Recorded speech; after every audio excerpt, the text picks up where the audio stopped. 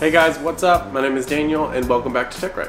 So this video is kind of explaining how I went from this picture to this, which, I mean, to be fair, I kind of just rolled out of bed and I didn't fix it today.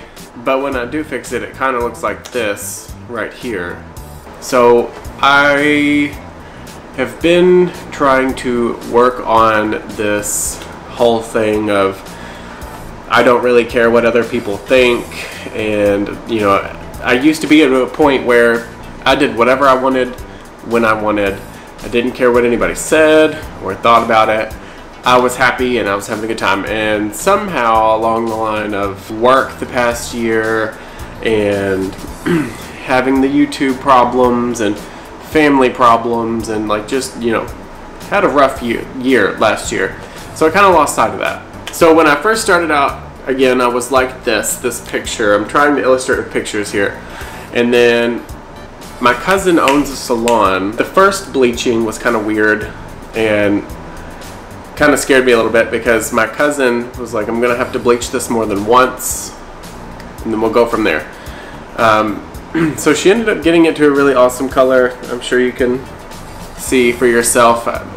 It's kind of hard to see in general at all when I have a lot of lights showing because my hair is kind of the same color as the lights. After the first bleaching, it looked like this, which, you know, scared me a lot because I was like, oh my god, my hair is the same color as the arches on McDonald's. She said we weren't done yet and we ended up having to bleach it again. The second time it looked like this.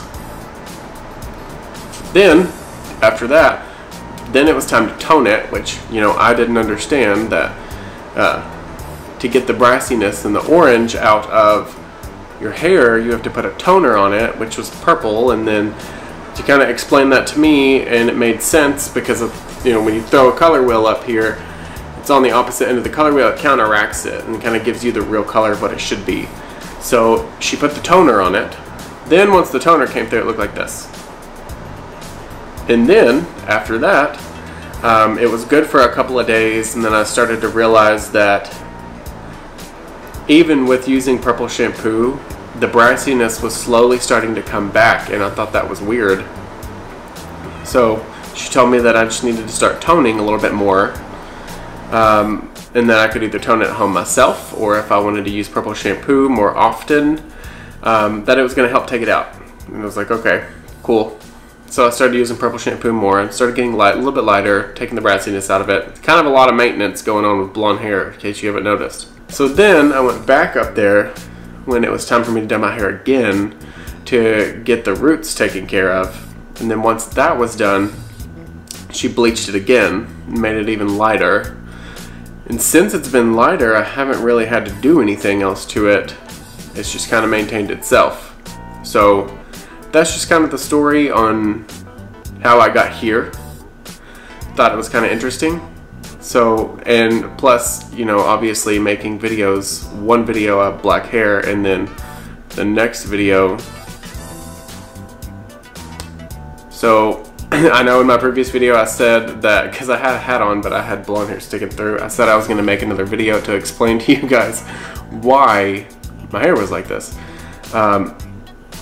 So, you know, I just thought that maybe it would be kind of a cool video to do, but now I feel like it's a little boring. But before I get off here, this was a short video. I just wanted to say thank you, you guys. I have like 1,020 subscribers, so I appreciate every single one of you guys watching. Be sure to like this video and my channel in general. Put a comment down below. Have you tried this before? What do you think about it? I mean, it's obviously not fixed right now and I kind of look like a bum, but that's okay. And then be sure to subscribe to my channel. Click this little circle right here. Check out these two videos. And I love you guys so much. Hope you enjoy, and I will see you guys in the next video, which will be a good one. So, peace.